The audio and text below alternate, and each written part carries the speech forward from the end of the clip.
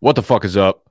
No more parties here. Joining myself for a little day two NFL draft recap. I know you guys are probably clawing to hear his opinions on Bijan and Jahmyr Gibbs and some of the other running backs that went off the board. But day two is where the real juice and the real meat comes to play as it relates to fantasy and dynasty, because we've got all these under the radar running backs and we've got 162-pound wide receivers going in the second round and stuff. So we need to start to decipher what's going on here. I did a full day one, round one recap on the channel yesterday, so you can go check that out. But today, we're going to run through quickly round one, because I do want to hear the opinions of Jahmyr Gibbs and this other stuff that happened in round one from Noah. And then we're going to get into day two, round three, some of our favorite picks, some of our least favorite picks, any exciting landing spots, etc. We asked some questions from you guys on Twitter, so we'll probably dive into a little bit of Q&A at the end of the video. Mr. Noah, I love the sweatshirt. I love the haircut. I love everything. I love everything about what's going on, brother. What's going on? I appreciate it. Yeah. What's going on is a haircut, a sweatshirt, and the NFL draft. So yeah, we got a ton of wide receivers. We got a ton of tight ends to talk about. So yeah, excited. All right. Well, let's start off with round one. We had my Atlanta Falcons diving into the running back pool, because that was for sure our biggest need on our offense, on our entire team. I've convinced myself that I like Bijan Robinson as the pick. There's no other avenue for me to go right now. You know, like I have to just buy all in on it, and I have to be excited for him. He's a really good kid. I watched a lot of interviews on him. You know, he was like all over the red carpet. So I'm excited that he's like joining the team from a character perspective. Also a very talented running back, of course. And our team is we got a lot of manpower on offense. I don't know what Desmond Ridder is going to be, but I'm starting to be excited about Bijan. This is a Falcons offensive line that's like wildly underrated as well. So he's going into a position where a dude like Tyler Algier can succeed. Bijan Robinson, I guess my only question for you is like, is there any way he's not the 101 in dynasty drafts? And like, how high are we drafting him now in like redraft leagues? I feel like top 5 is absolutely within the range of outcomes for him now. Yeah, I think in this rookie class, he's definitely the 101, obviously in single QB leagues. But in Superflex, I think he's in a tier with probably Richardson and Bryce Young for me. I probably would be taking Anthony Richardson over him just because I think the rushing upside is going to be stupid, but it's Richardson, then Bijan for me. And in redraft, like I would not be shocked if he's the RB1 overall in fantasy in year one. Like, who else is there? We got Christian McCaffrey, Austin Eckler survived day 2 of the NFL That's draft. The conversation right there. It's like C-Mac probably the guy that you draft above him because we're excited about him being in San Francisco. And then the conversation starts immediately after that. It's like Bijan, Eckler, JT, maybe. Like if Breece Hall didn't get hurt, possibly, but like Bijan's right there. Yeah, for sure. Yeah, Tony Pollard maybe is on the outside of that, but like Atlanta wants to run the ball a lot. They have Arthur Smith just pounds the rock. Bijan could see 300 carries in year 1. We've seen like creative usage from running backs out of Arthur Smith, like Cordero Patterson in the last couple of years, splitting him out wide and things like that. Bijan isn't a former wide receiver, but he can do some of the same stuff. So I think this is a spot that's nice for him from a volume standpoint and from a usage standpoint. Like the concern for me pre-draft was that Bijan and Gibbs, these guys would land in spots where like these old like fuddy-duddy offensive coordinators would just like run them 25 times, or at least Bijan, like run them 25 times and not throw the ball to him. I don't think that's necessarily the case with Arthur Smith, given that we've seen him use guys like Cordero Patterson creatively. So I'm really excited about this from a fantasy standpoint. I think this is almost best case scenario for Bijan as far as landing spot goes. Yeah, I think it was like the nut landing spot as well for fantasy. I just don't. There's no world in which he's not just like a monster this year. And even if the Falcons are bad, like I keep going back to Saquon's rookie year, right? He goes for 2,000 yards from scrimmage, 15 total touchdowns on a New York Giants team that was 5-11. You know, and a lot of that obviously came on the back of 120 targets or whatever. But Saquon, Bijan, a little bit different as players, but in terms of just like outlook for fantasy, they're in the same realm. And I think the upside is crazy for Bijan. So I don't think there's much left to talk about there. But Jahmyr Gibbs was just a wild pick from Detroit at number 12. And he lands in a backfield with DeAndre Swift. Obviously, they signed David Montgomery. I feel like this all but says Swift has to be out of there. Day 3 makes a little bit of sense because that's probably what a team will have to give up. Swift's going to end up going to fucking Kansas City and just being a revelation out there for the Chiefs. That would be super, super sexy. But Jahmyr Gibbs, like, I've had my concerns with his size, but the way I think you could talk yourself into anything. I think you could talk yourself into liking any pick enough if you watch enough like executive boardroom celebration videos on Twitter and shit. Like the way that they were celebrating, you would think that they grabbed Bijan in the 2nd or 3rd round, but they got Gibbs at 12. And now I think the biggest question comes like, how high do we take Gibbs in rookie drafts? Is Gibbs clearly ahead of Jackson Smith and Jigba at that like 105, 106 range? I know you haven't been like head over heels in love with Jahmyr Gibbs, but now that he's a top 12 draft capital pick, things have to change a little bit, right? For sure. Yeah. I have Gibbs clearly above. I mean, clearly he's a tier above JSN for me in rookie drafts right now. I think DeAndre Swift is not even like a consideration for me at this point. Like this pick just tells me they are done with Jahmyr or with DeAndre Swift. They kind of felt like they were done with him anyway with the amount of work he was getting. They signed David Montgomery. I think this is the fit on the ground is a little interesting to me. Like they're not a very zone heavy team, which is kind of what we would prefer for Gibbs. But we've seen how they use DeAndre Swift in the passing game, and Gibbs can kind of be like a 1-for-1 replacement for that and probably be even better. They picked him at 12. They were hyped about it. Like he's going to get tons of work. Jared Goff is going to be checking down to him over and over and over. Like this is a pretty sick landing spot as well. And I think I'm not necessarily predicting it, but I think there's a chance that David Montgomery is like close to being cooked. So Gibbs might turn out to be like the early down guy, or at least take a lot of that work earlier than we think as well. Yeah, I think with Gibbs, like I keep going back to Swift's role, and we look back on it like negatively, but I think if you dropped Gibbs into what Swift did last year, he had 70 targets or something in 13 or 14 games. And we kind of romanticize this Lions offense right now, but they don't really have that many weapons, especially the first month and a half of the season, because Jamison Williams is out for 6 games. TJ Hawkins is not there anymore. And it's like, outside of Amon-Ra St. Brown, I mean, Gibbs could end up being a 6 target per game guy like immediately, right? And you don't really need a ton of rushing production. That's just not that valuable, right, to a guy like Gibbs. And Gibbs is going to be used as a weapon. Now, I don't want to like overstate that, because I think a lot of people like to talk about like, oh, this guy's going to be a weapon. He's going to run so many routes from the slot. And like typically running backs, they'll get like 3 to 4 snaps from the slot. Maybe you'll get like 1 or 2 targets out of that when you're really looking at the numbers, etc. And then like every year we have like, oh, this guy is more than a running back. He's a weapon. And it's like, yeah, you said that with like James Cook last year. You said like everybody says it with everybody. So I don't know. It's just one of those things where it's like, all right, had he gone at pick 48 or something like that to the Lions, it's a different discussion. But pick 12 is just too serious of draft capital for you to like try to get cute and fade him here. Yeah, for sure. Yeah, they're going to give him the ball. And like my kind of pre-draft hope for Gibbs was he could get like Reggie Bush usage, like never really more than like 150 carries in a season early on, wasn't even efficient on the ground, and he was producing RB1 level seasons. And even in the same offense, DeAndre Swift wasn't playing very well and wasn't even getting that much work a lot of the time. And he was producing like low-end RB1 numbers, high-end RB2 numbers. Gibbs is going to do less dumb shit at the line of scrimmage than DeAndre Swift was, and like not get yanked off the field because of it. He doesn't have to be an awesome runner to be really nice in fantasy here. Like Ben Johnson is a good creative offensive coordinator. I think this is a really nice spot for Gibbs.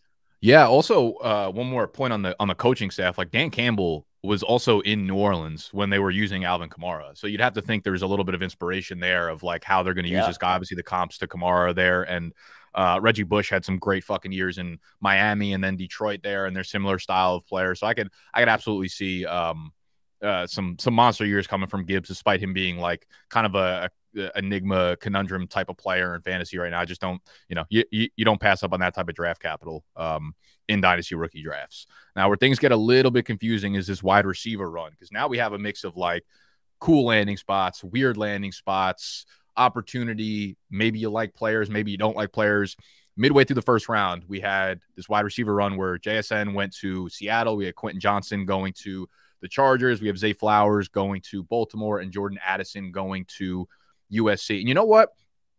I'm going to throw Dalton Kincaid in there as the number 5 because he's a pass catcher, and I think he's going to play pretty much like a wide receiver for Buffalo. And I think, like, in rookie drafts, you're going to have to decide if you want Kincaid or you want Zay Flowers. Like, it's going to be the 107 to 110 range where you're deciding between all these guys. So I won't ask you to break down all these dudes, but if you had to rank those 5, let's just say, like half PPR or whatever, give me those 5 ripped off.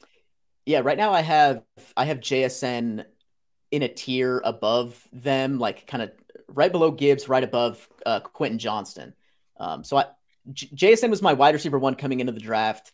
I see no reason to move off of him there. I think the Seattle spot's really nice. He can play the slot like day 1, like he was in his productive season at Ohio State. And then I've got Johnston, Addison, Flowers, and then Kincaid. I don't understand why everybody hates this like Quentin Johnston pick. Like everybody is like clowning him as if he sucks. I don't really get it. Like he's athletic. He was productive. They needed a receiver. This is a good offense with a good quarterback. I like Quentin Johnson in LA. And then Jordan Addison, like he just fits perfectly next to Justin Jefferson and TJ Hawkinson. He's going to kill it in Minnesota. I think that's just such a nice fit. And then I have Flowers over Kincaid right now just because wide receiver versus tight end. I lean wide receiver. But I don't have a strong opinion on Flowers in Baltimore. It just seems like a kind of a weird spot. Like Lamar Jackson, they're going to run a lot. It's kind of a weird mix of weapons there. And then I don't really know what to do with Kincaid, given how like Buffalo's use tight ends. Like Dawson Knox is a good player, and he hasn't been like uber productive. And Kincaid probably we should expect him to be better than that. But yeah, I just don't have a strong grasp on either of those guys right now. Yeah, I have the same rankings pretty much, but I'll throw Kincaid over Flowers. I'm in love with Kincaid. I think he just moves different. I really don't think we're gonna look back and be like, this dude he's just a hybrid tight end. He's not a Dawson Knox. Dawson Knox is just like the way I look at Knox is like he's a decent football player that just happened to have like a really good combine. He's like best friends with Josh Allen. He got the contract or whatever, but Kincaid is really like a pass catcher when you watch him play. Quentin Johnson, I'm kind of all in on that too. I think Quentin Johnson's game, oddly enough, is like a mix of Mike Williams and Keenan Allen. I think you look at like the contract situation because he's like twitchy and good around the line of scrimmage like Allen, but he's also like a good downfield playmaker like Mike Williams. So I think he brings some good and some bad from both their games. And I think, sorry, I don't know. Are you hearing that? Yeah. Okay. Yeah. Just let you know I'm popular as fuck. I got people texting me all the time. Okay. So yeah, Quentin Johnson, I'm a big fan of the landing spot as well. And you look at the contract situation between both of those dudes, and there's a good chance one of them, like a lot of smoke around Keenan Allen not being there come next year. So it's like one, maybe both are gone. Doubt that's going to happen. But like this feels like let's get a really good playmaker for our quarterback as well as load up in case something changes in the near future. Big fan of Johnson. Addison, yeah, feels like a little Devontae Smith, AJ Brown action kind of going on over there in Minnesota. So yeah, I'm kind of similar with the pass catchers. I would just probably throw Kincaid over Jordan Addison. Let's move to day 2. All right, day 2. So day 2, let's just start off with the one running back. Seattle makes like a meme pick here, basically, right? And they have Kenneth Walker, who they took like 10 spots before Zach Charbonnet in last year's draft. Kenneth Walker was like a fucking revelation for them. He was amazing as a rookie. And now they draft Zach Charbonnet after drafting Jackson Smith and Jigba in round 1. Man, it's like really serious draft capital, like 52nd overall. And it begs the question. I think a lot of people were excited for Charbonnet to land somewhere where maybe next year he could be like the 3-down guy. Maybe not right away, but Arizona, where he could take the James Conner role or something like that. Now he goes to Seattle, and it's like, this kind of, I mean, it doesn't ruin Kenneth Walker, obviously, but it kind of caps his upside a little bit because they're definitely going to use Charbonnet in some sort of capacity. It's just like, do you have any sort of inkling on how this backfield splits up now? No, I have no idea. I think I would lean towards Walker being the 1A and Charbonnet being the 1B. but who fucking knows what Pete Carroll and those guys are going to do with this depth chart. Like it could turn into just like a clear lead back situation either direction if they decide to like ride some sort of hot hand. It could be like we're trading series. I have no idea what they were thinking, and I have no idea what they're thinking going forward. Like it just genuinely did not make sense.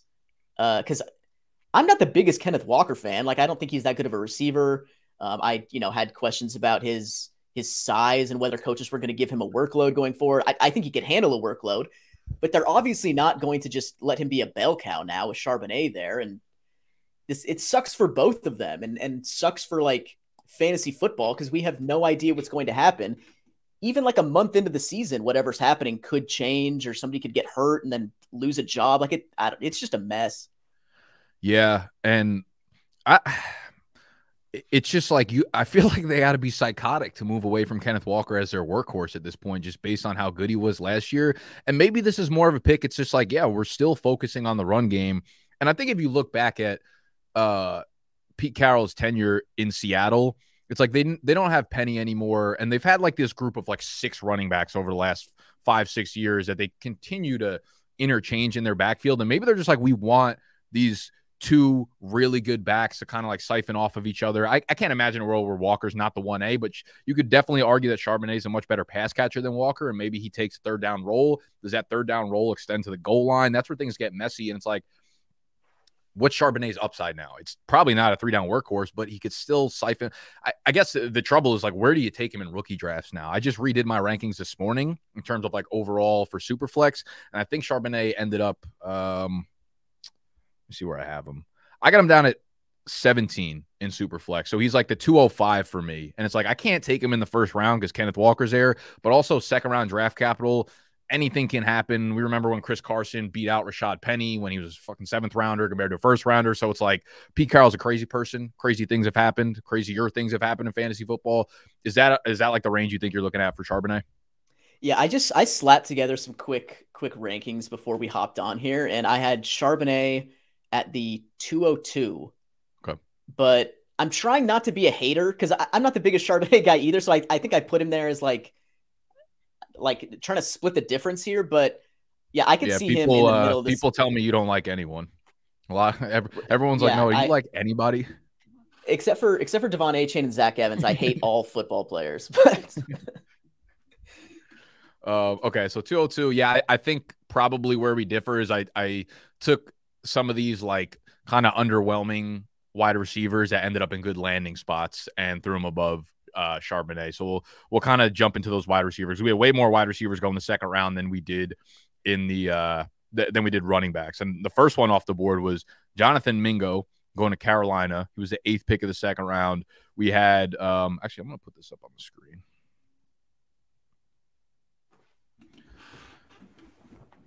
We had you're a Packers fan, right? Yeah. You're a Packers fan. Okay. So you guys came away with a lot of offensive firepower. You probably wanted that O-line in the first round, but you got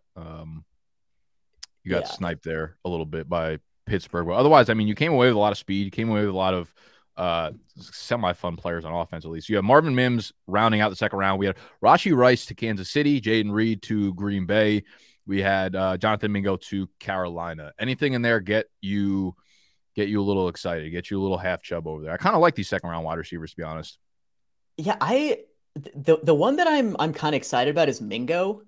He's just got kind of a sexy profile. To me, he's kind of like a hybrid between DK Metcalf and AJ Brown, like more of DK's game and like AJ Brown's body, but pairing him with Bryce Young in Carolina seems nice. Like there's not a lot else there. They have Adam Thielen and like DJ Chark, I think. So I think Jonathan Mingo could see, decent like opportunity early on. I have him as my 12th ranked rookie right now. Maybe that's a little high, but he seems like a guy who could be productive early on. So he's clearly above the rest of these guys for me. And then I've got Jaden Reed. It's just a nice little landing spot in Green Bay. They don't have anybody else. I wasn't a huge fan of Jaden Reed, but I know he has like he checks the, production and like early breakout boxes. So you kind of have to be semi in on him. And then these other dudes, Like Rice, I just thought was so bad on film. Was not Yeah, impressed at all. I'm so glad that you said that because there's so many dudes like I actually feel like you and me kind of see film similarly, at least for the wide receivers, Rashee Rice and Marvin Mims. Are you a fan of Mims?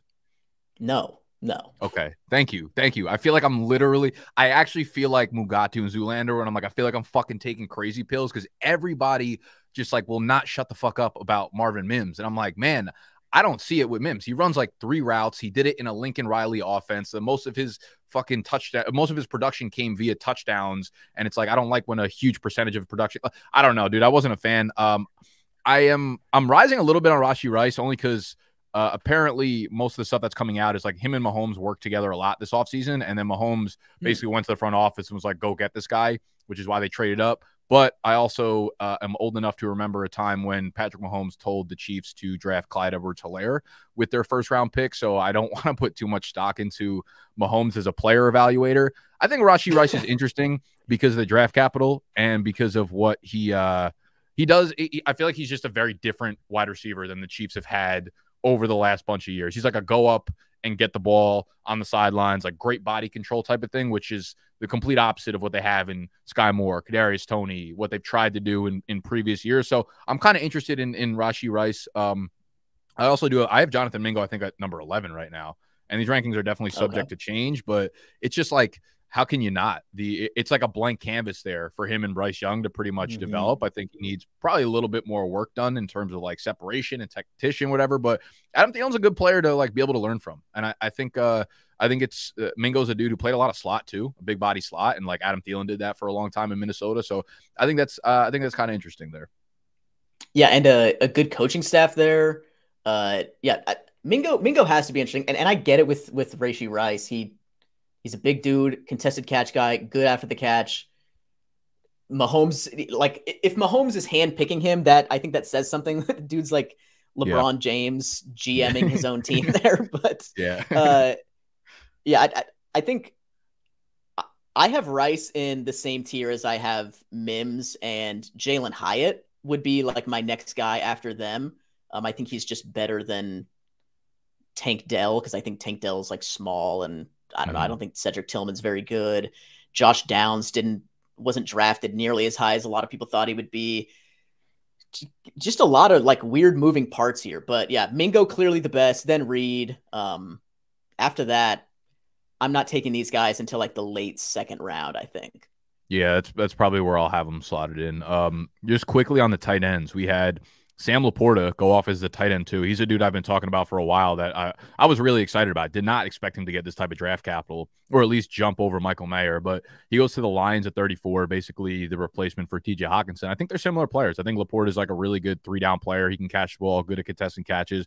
I think you could say the same thing. And Laporta also tested out great, like very, very athletic, underrated tight end coming out of Iowa, fucking tight end you over there. And then you have Mayer one spot behind him going to the Raiders. And I think, I wasn't blown away by Mayer, but I think you could just throw basically every buzzword possibly imaginable about Michael Mayer as a tight end, and they're like, oh, he does all this shit well, whatever. Those are a situation I think is pretty good, right? No more Darren Waller, no more Foster Moreau. He kind of slots in there and can be a dude. With Michael Mayer, it's like, I look at Pat Freiermuth, right? And I'm like, Pat Freiermuth had a good rookie year, right? And then he becomes like a 7th, 8th round dynasty startup pick. And I feel like that's probably a decent projection for Michael Mayer, right? If he has a Pat Freiermuth level of rookie year, you're looking at him as a pretty early dynasty startup pick. So I think there's a lot of value to be had there because he goes to a really good situation. And then your Green Bay Packers take the first of their 2 tight ends on day 2. Luke Musgrave, crazy athletic player. I didn't love what I saw on film, but again, 42nd overall pick going to an offense with a lot of opportunity. I won't put my player evaluation over everything. You have any strong takes on this like quick group of athletic, high level, high ceiling tight ends, Laporta, Mayer, Musgrave? Yeah, I have Mayer right now near like early mid second round, like above Musgrave, above Laporta. But I don't have strong takes on these tight ends. Like, you want to take shots on the athletic guys. Mayer's semi-athletic, I guess, but he's probably going to get opportunity there in Oakland. I don't know what to think about Musgrave. Like, he wasn't a guy that I knew a ton about before the draft, but I like looked into him after the Packers took him, and like a lot of the film guys that I respect were all about Musgrave, and he's super athletic. But like Scott Barrett had a tweet where he was like last or like super close to last and like every efficiency metric. Like he drops a ton of passes, doesn't break Bro, any tackles. he's Mike Gesicki, dude. He's really just Mike Gesicki. Okay.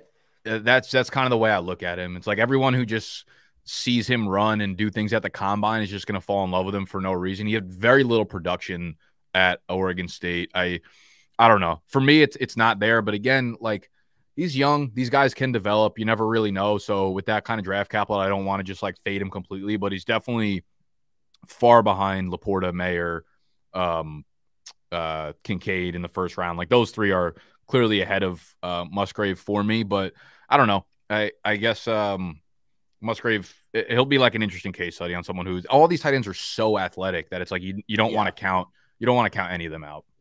Yeah, and that's like the one thing that we know kind of matters for tight ends. Like that's like production is hit or miss, but like all the productive guys in the NFL pretty much have been like super athletes. And so yeah, Musgrave, Laporta, Kincaid, like you just take shots on them and see what happens. So I don't know. It's just he might suck, but he might be, yeah, he might. There's no predicting fucking tight ends. I feel like we'll never find something that helps us actually know whether or not a player is going to be good. Let's talk about the QBs real quick because we had Will Levis go 33rd overall to the Titans, probably going to be the guy after Ryan Tannehill there, and then Hendon Hooker a round later goes to Detroit. I was like hesitant. I couldn't really figure out where I wanted to throw Levis in my Superflex rankings, and I'm like, man, this class is just so kind of weak after the first, like 7-8 picks that it feels like Levis you got to start thinking about him there. I ended up putting him at 12. So he's like the back end of my first round. That's where I got him in my Superflex rankings. Clearly, obviously way behind the other quarterbacks, not even guaranteed to be like the starter next year. I almost feel like maybe if they don't move Malik Willis, they could have a battle next year. Maybe Malik Willis improves a little bit, and then Hooker down in the 3rd round. You kind of got to say the same thing. It's like, cool story, and it was fun to see all the hype and stuff, but now he's down there where Matt Corral was picked, and Malik Willis was picked, and the hype just went ahead of where the actual player was, and the storyline is easy to link up and say, oh, Jared Goff will be done in a year, 2 years, or whatever, Hooker will be the next guy, but I mean, 3rd round capital is far from saying that explicitly, so I don't know, like, where do you got Levis in your rankings? Are you excited about taking him as like, he's a value guy. Maybe you feel really strongly that he'll be the starter next year, and you're like, I'm getting a fucking Superflex starter at the 201. Yeah, I think there's very little chance that Levis is not a starting quarterback at some point in the next 3 years max, but probably like this year or next year. And you said you have him at 12. I have him at 11. So it sounds like we just flipped Mingo and Levis. Yeah. But yeah, in that same tier, like I'm not a quarterback evaluator, and like everybody is so confident that Will Levis is just like terrible, but he was picked at the top of the 2nd round. He was mocked frequently in the 1st round. Like, we don't know anything about quarterbacks, and he's got a lot of the physical tools. Crazier things have happened than like a guy like Will Levis turning into a decent NFL quarterback, but he doesn't even have to do that in order to be like a decent fantasy pick. He just has to start games at some point in the next 2 years. Exactly. And he'll have value in Dynasty, and you can either hold him and see what happens, or you can flip him when that happens. So I think you have to be interested in Levis as soon as like the Flowers, Kincaid, Addison types are off the board. It's him and Mingo at the end of the 1st round for me. So I'm in on Levis, even though it's very possible that he's not any good. And then I have Hooker in the middle of the 2nd. I think kind of similar things about him. But like later draft capital, Goff is a little bit more established than Tannehill. So who knows there? Yeah, I got Hooker down at like 19. So you're talking about 207, 208 range. We've seen this story kind of play itself out a few times with the middle round quarterbacks. With Will Levis, it feels like if you work under the assumption that he will be a starting quarterback at some point over the next 2 years, you're also kind of working under the assumption that you're probably buying him right now in rookie drafts at his floor, assuming you can get him somewhere from 112 to, the 202. I'm very comfortable making that investment. I also think there's a chance that Levis is a dude who I wouldn't be surprised if he gets a lot of play time in the preseason and he makes like a few big throws. You know, him and Treylon Burks connect on like 150-yard pass, and it's like, oh, maybe we should have considered Will Levis a little bit more seriously. He's a dude, I think, with like a couple plays, given his athletic build and just like the way he sits as a QB, can shoot up draft boards really, really quickly. It's like he has that one play, and then you're sitting there for a year where he doesn't play, and you're like, I remember last summer where he looked kind of good. So I'm like weirdly excited about Will Levis just because you get him at a value, and now you don't have to reach up at like the 105, 106 to take him. Let's move to the third round. We had a bunch of wide receivers. So we had, miniature Tank Dell go to Houston. That's 69. Jalen Hyatt and Tillman, the Tennessee wide receivers. I think the NFL is crazy because the Tennessee offense was so good this year, statistically and productive-wise, but they're like, this is just their way of saying with those two guys, Hendon Hooker, going to third rounds, like, we don't believe fucking for a second what you guys were doing out there in Tennessee. Yeah, it was all fake. It's just a fake offense. Exactly. It's just you're playing fucking Monopoly games over here. Hyatt, Tillman go 73-74 to the Giants and the Browns. Josh Downs to Indy at 79. And Michael Wilson, who I actually kind of love, goes to the Cardinals at 94. And then Trey Tucker, who just runs really, really fast in a straight line, goes to that's such a fucking Raiders pick. So actually not that many wide receivers here. Any stand out to you amongst that group in terms of dudes that you're actually excited about for fantasy? I'm a huge fan of Josh Downs. Yeah, I like Josh Downs. I like him in Indy. They got Michael Pierce Michael Pittman and Alec Pierce. Yeah. Like big dudes on the outside, and then Downs can play the slot. They just drafted Anthony Richardson. Like maybe they get good quarterback play. I like Downs. He was nice on film. I also am kind of into Jalen Hyatt. Like I understand that he like broke out kind of late and was in a fake offense and isn't a great route runner and blah, blah, blah. But like dude has a valuable skill set where he can like run fast as shit up the sideline or, even over the middle downfield and like go up and get jump balls. Like he's strong through contact, can make contested catches, and they don't have a guy like that in New York. And I don't know if that's going to result in like consistent fantasy numbers, but he's at least an explosive player with a valuable skill set in an offense that doesn't already have that. So I like Jalen Hyatt in New York with, again, a smart offensive coaching staff who can probably move him around in some of the same ways that they were at Tennessee, like get him moving in motion, get him in the slot, off the line of scrimmage. So I kind of like Jalen Hyatt, and I'm also into Downs. I didn't really like Cedric Tillman. Tank Dell's really damn small. Yeah.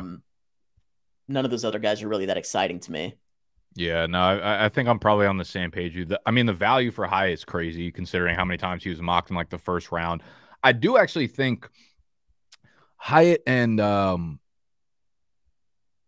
Darius Slayton don't have that dissimilar of a skill set, because Slayton's kind of he's more like a one-trick pony, where like the only thing you really want to do with Slayton is throw the ball downfield and let him make a play in the air. I think Hyatt does basically everything better and brings more to the field than Darius Slayton. So I don't know if they're like direct comps, but I do think they're an interesting pair there. And the Giants badly needed fucking receiving weapons. So I think he can fit in and get a lot of opportunity right there. I'm a fan of Michael Wilson. I don't know how much you've watched of him. He was like a later round dude that I was really excited about. And to see him get third round capital is cool. He's really, really, really smooth route runner. He's like one of the best dudes off the line of scrimmage, 6'2", 215 pounds. Goes to the Cardinals where like, I don't know. I mean, I don't know what that offense is doing right now. Like DeAndre Hopkins probably going to be out of there sooner rather than later. Kyler, is he ever going to play? Who knows? I just think by the time next year rolls around, maybe they have a new quarterback and maybe this offense is like taking a new shape here. So I guess kind of hard to invest into somebody right now where you're like, okay, maybe they're a year away from maybe being a year away. But I do like Michael Wilson. For all the people out there that like route runners, he's a dude to check out. And a lot of people don't like Michael Wilson, which helps the people who do. Like he wasn't productive. He has this reputation as like a route runner who's just like a Senior Bowl guy who's not going to do shit in the end. He's like a Riley Ridley or something like that. So like you're probably not going to have to pay up for him. And so there are other people who think he's like a poor man's Michael Thomas. So you kind of get a shot on a guy like that for probably cheap. Like it's a low risk it's a low risk move being in on Michael Wilson. Yeah, no, I hear you. I didn't think a lot of people were going to like him, but he is like the opposite of what analytical dudes like, you know? And I think Yeah. he's one of those dudes where I like to put context behind it because he dealt with a lot of injuries and a lot of that stuff happened throughout his college career where it's hard to put the numbers to what he did. And for anyone that wants to watch tape, go watch. He went against Christian Gonzalez or his Oregon Stanford, right? Christian Gonzalez, first round cornerback, one of the smoothest players in all of college football. And he didn't come away with a bunch of statistics, but if you watch them one-on-one on the line, Michael Wilson, I think he won at least like 50% of the routes against Christian Gonzalez. Like they had a great battle and he won a lot of routes, got open, created a lot of separation. Just didn't get the ball thrown to him always, but you know, we're kind of like picking and choosing now. He just happens to be a dude that I like that ended up with third round capital. Let's talk about the juicy shit here. No. Sorry, go ahead. Yeah. One more thing on Michael Wilson. He was like, to be fair to him, he was pretty productive as a sophomore on a terrible Stanford team. He had like almost 700 yards, over 50 catches. Like he wasn't a guy who never did anything. He just, yeah, like you said, he dealt with injuries later on, but he was productive early on, like we like to see with wide receivers. So it's not crazy to think that he's a talented player who just kind of like had some rough injury luck. Yeah, and like that year where he led the Cardinals in receiving, like as a sophomore, you lead your team in receiving. They had Colby Parkinson, they had Simi Fehoko, so you have other actual like NFL players. And they had Davis Mills throwing the ball. It was actually like low key kind of a cool Stanford offense that they had going on over there. And I mean, you look at a dude like I don't think Jonathan Mingo ever led his team in receiving. So he's like a lot of a projection type player when you have some dudes out here that have actually produced and, you know, been the alpha on their team. So he's a dude you got to look out for in the third, fourth rounds of your rookie drafts. I think some of these running backs are going to go a little bit earlier there. This is where things start to get juicy with the guys that we've been talking about for a few months now. You have Kendre Miller goes off as the RB4 in this class, 71st overall to the Saints. We had Tajay Spears go to the Titans at 81st overall. We had Devon Achane, 84th overall to Miami. Noah's Hard over there. Tank Bigsby, 88th overall to the Jaguars. So you have four pretty big name in terms of like fantasy stuff. Running backs go off in the third round. I don't know if any of them have like a clear path to being super fantasy relevant right now outside of probably Devon Achane. I feel like that fit there in Miami is beautiful because they just want speed. And you look at Devon Achane, he's just basically like they re-signed Raheem Mostert and Jeff Wilson, which I thought were really good re-signings for them because they played very well for them last year. But you drop Devon Achane in there, and he's basically like a non-injured, way more explosive version of Raheem Mostert at this point. So what I think I think they still have like Myles Gaskin on the roster too. So maybe that means there's something that Myles Gaskin does. I don't know if he's a special teamer or something, but to keep him on the roster for this long, maybe there's something that they like about him. I just think like the re-signing of those other two guys, I don't think it's a guarantee that both of them make the roster. Like if you draft Devon Achane, it's possible that it's like Devon Achane, Jeff Wilson, Myles Gaskin, like some kind of combination of that. Just imagine this. Imagine like we're in fucking July and you hear, oh, Raheem Mostert gets let go from the Dolphins. Like how fucking high does Devon Achane's ADP shoot up there? So Devon Achane, I mean, we're both really big fans of him as a runner. Now he lands in Miami, third round draft capital. Like hard not to get excited about this. Yeah, I love it. This is the best fit. Like maybe outside of Bijan, at least like fantasy relevant players. This is, I think, the most seamless fit in the draft so far. Like Achane can run outside a little bit or can run inside a little bit, but he's an outside zone runner. And that's what they do in Miami. He's, you know, that's a Shanahan tree system. Mostert is a really nice comp for Achane as a runner, I think. And he's just like a clean decision maker who's going to get on the outside, like make the right decisions, plant and go. Like I love it. He's so damn fast. How high you got him in your rankings, bro? I have him the first pick in the second round. Okay. So my RB, what is that, 3 in this class, which I don't think is unreasonable at all.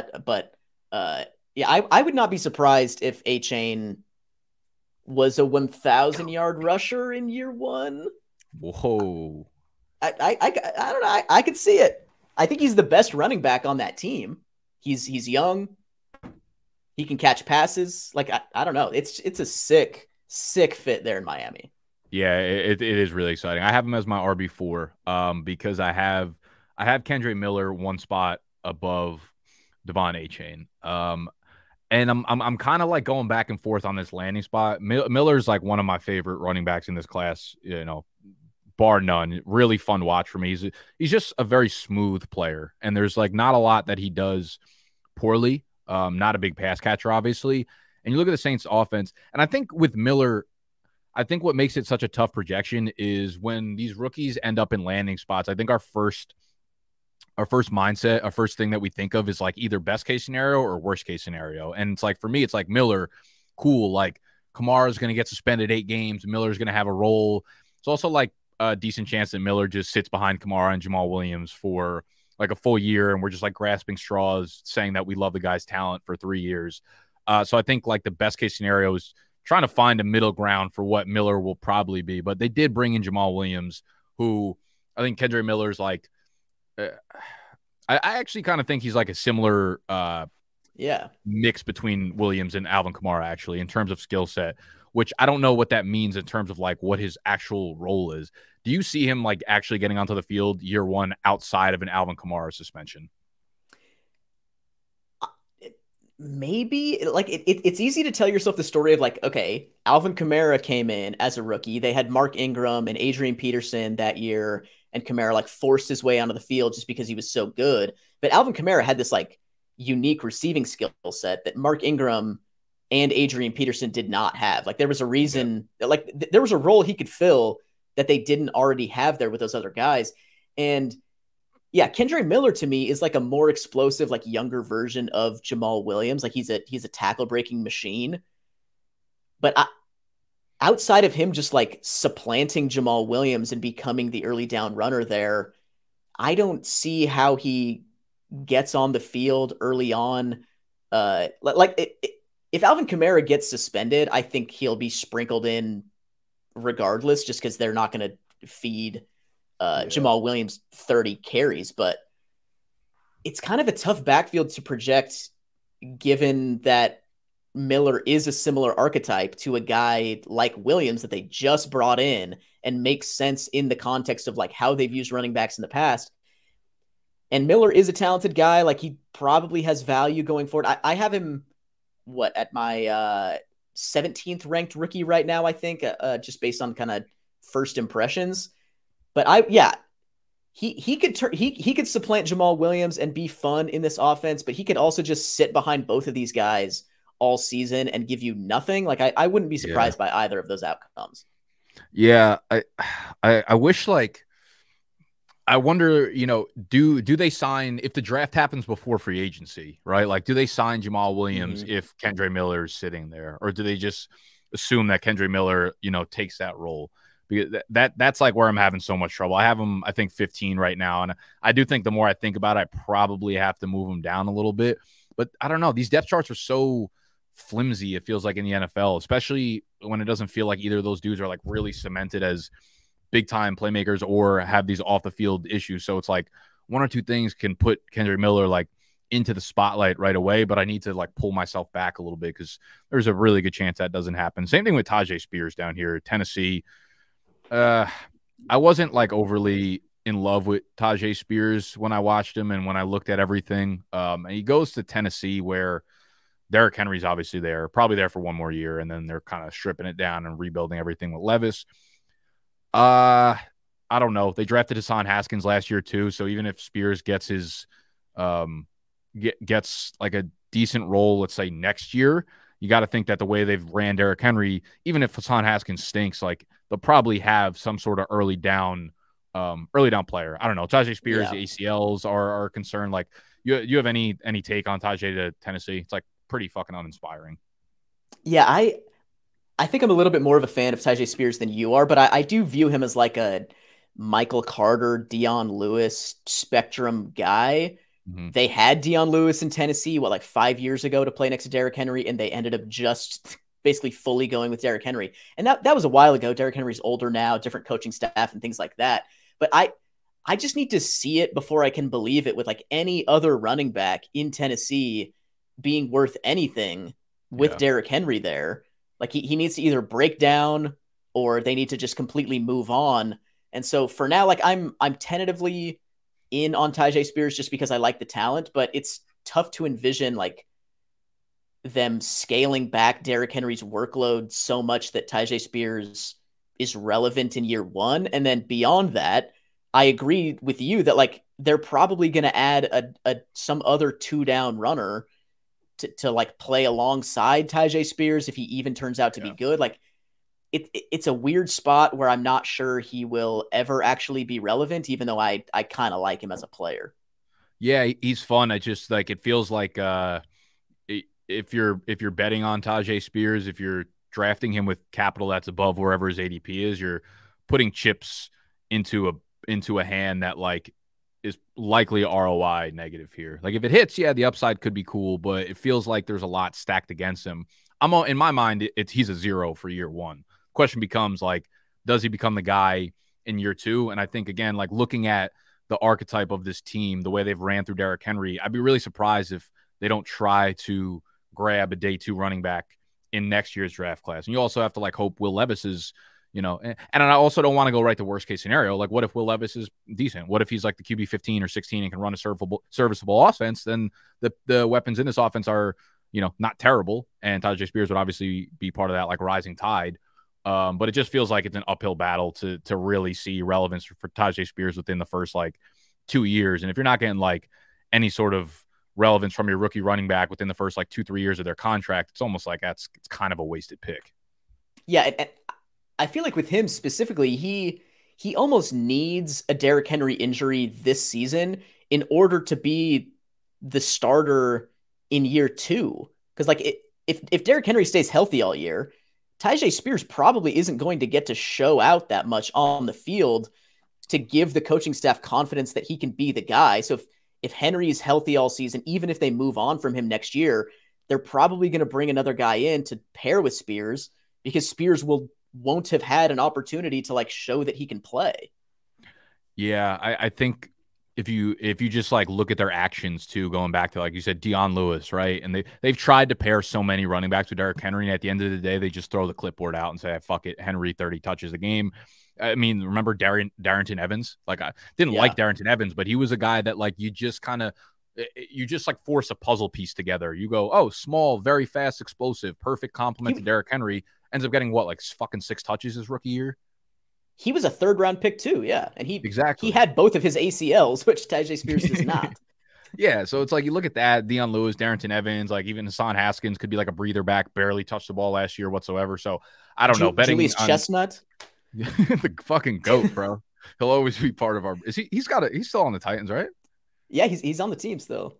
Hell yeah, he'll probably beat out fucking Tyjae Spears too. So I don't know. It's hard to love the landing spot right away. I do think Tank Bigsby to Jacksonville kind of excites me a little bit. I don't know why. I just feel like Tank's someone that I've risen on a little bit throughout the process. Didn't love him watching film. And I looked at the numbers. I was like, damn, he's kind of pretty fucking good. Let me take another look at this. And then he goes to Jacksonville where, I mean, your first assumption is like, oh, Travis Etienne, workhorse. Doug Peterson has been super clear about how he wants to operate that backfield. And I think they would have definitely been in a timeshare last year in some capacity if James Robinson had 2 legs, if Snoop Conner wasn't Snoop Conner. So Tank feels like I'd be surprised if he doesn't have a pretty decent role pretty early on. And I don't know. Like, how are you feeling about Tank? I feel like this is a low-key cool landing spot for him. No, I definitely agree. I've like slowly like warmed up to Tank Bigsby throughout this offseason. And am very open to the idea that like he was just in a dog shit situation at Auburn and is actually as good as we saw that he was as a freshman. And if that's the case, like what's the big difference in talent level between Etienne and Bigsby? Bigsby can catch passes as well. He's a little bit of a dancer like Etienne is. It's not as if Etienne is like a flawless player. He will like brain fart at the line of scrimmage and miss holes and drop passes and things like that. And he's got the explosiveness and, the athletic talent to make up for those things and be an effective player.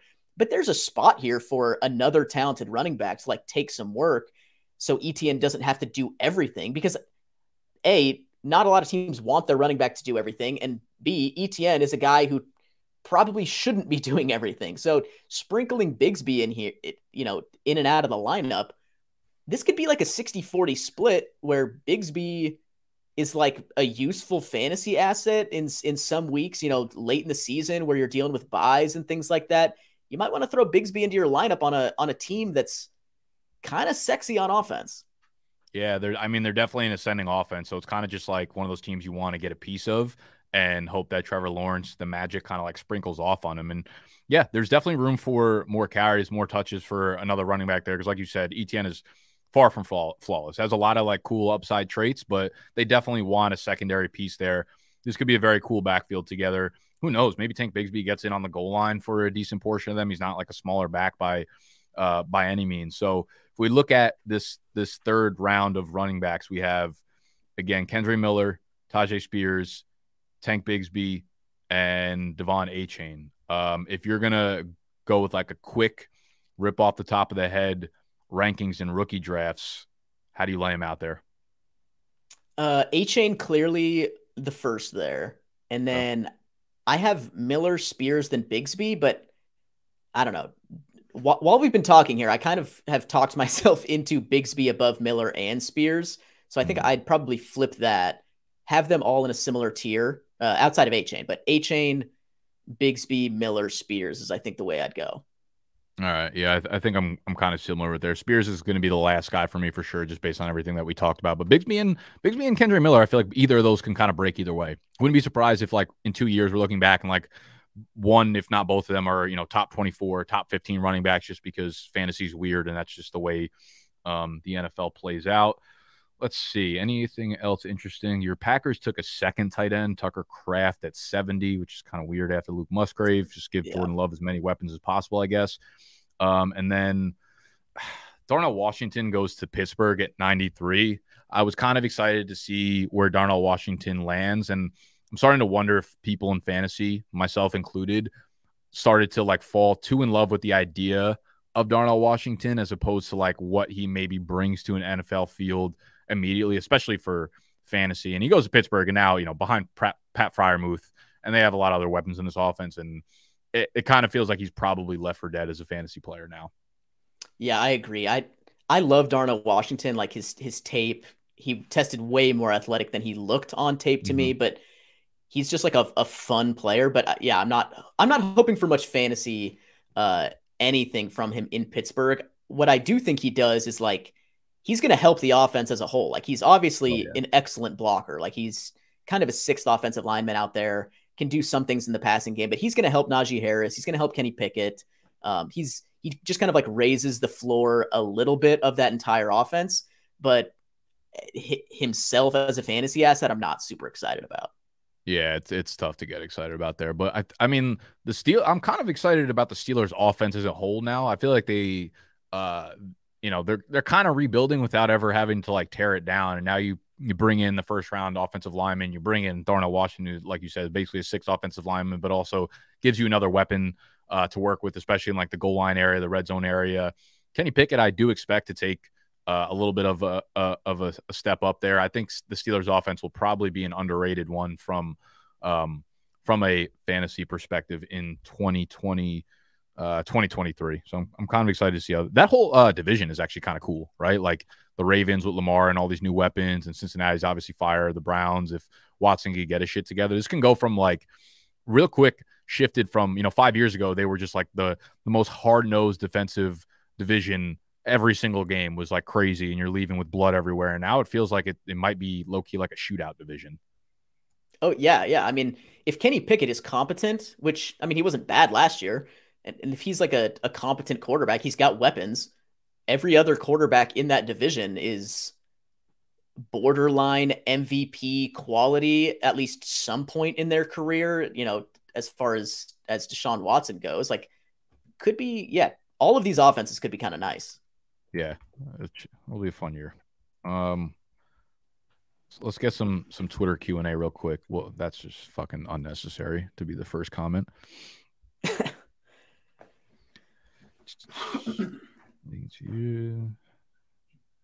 Is A Rich the 101 in Superflex? Well, Noah said it's definitely like a possibility. I don't think I would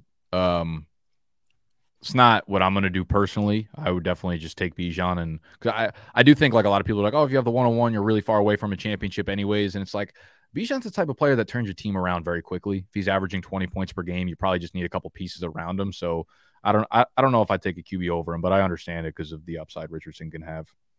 Do you have Richardson over Bryce Young? I do not actually. I Okay. have Bijan, Bryce, Anthony Richardson. Like those three are the tier Okay. together, and then Stroud will be the four there. Yeah. Are the second round rookie picks this year as bad as everyone says they are? Yeah, kinda. I don't hate it. There's no clear like awesome players that I really want in the set. Like we're talking about Jonathan Mingo in the first, right? Like how excited were we Yeah. about Jonathan Mingo pre NFL draft, and now we got to use like the 111 on him. Like if you look back in previous years, the 111 is where you got dudes like Justin Jefferson and T. Higgins, and like who am I to say that he's not the next of those guys? But like those guys were unbelievable prospects, and you were able to get them at that point in your rookie drafts. Yeah, I think there's opportunity for guys who go today, specifically running backs who go today. Some of these like Roshan Johnson, Izzy Abanikanda, Zach Evans type guys. If they land in nice spots, like those guys could leapfrog some of these uninteresting default second round picks at this point. Because There you there's go. So we have nothing. that question Okay, kind of yeah, there you going go. right into that. Yeah, for sure. I would do that. Yeah, I mean, like, listen, if you don't like I'm looking at like Marvin Mims, right? Like you and me both don't like him. He goes to Denver. If they don't move Sutton or Jerry Jeudy, I don't like the offense. I don't know if I like the future of what they're doing over there. I don't know if I want to invest in Mims. Let's say a good running back that you really like ends up in a great situation. Like that is somewhere where I'm probably trying to pull the trigger. Like rookie drafts are definitely where you want to be reloading on a lot of running backs. Yeah, if Roshan Johnson landed in Tampa Bay, or if Zach Evans landed in Dallas, or these spots where there's room for a 1B running back who could be kind of productive or score some touchdowns. Like I'm taking those guys over Mims, over Hyatt, over some of these, Rashee Rice maybe. None of those guys are that exciting to me, so I would be willing to take a sexy day 3 running back over those guys. Yes, sir. I think it kicks off pretty soon. I think they start at noon today, and then they run for like 5-6 hours. Right? Yeah, I think so. All right, cool. Well, we're almost at the hour mark, so we'll cut it here. Day 2 recap. I'll probably be back onto the channel tomorrow. Talk about a day 3 recap. I don't know, how much. Decent amount of fantasy relevant stuff, but no one with enough draft capital will probably get too excited about maybe some cool landing spots today. But that'll wrap up today. Go check out Noah's work over on nomoreparties.com. We will link that down below. He's got his rookie rankings, his dynasty running back rankings. He's got a bunch of free articles up there right now to go dive into some of your favorite prospects as they are. Make sure you subscribe to the channel if you are new. Hit the thumbs up button down there while you're in the comment section, and we will see y'all tomorrow. So, thank you, Noah.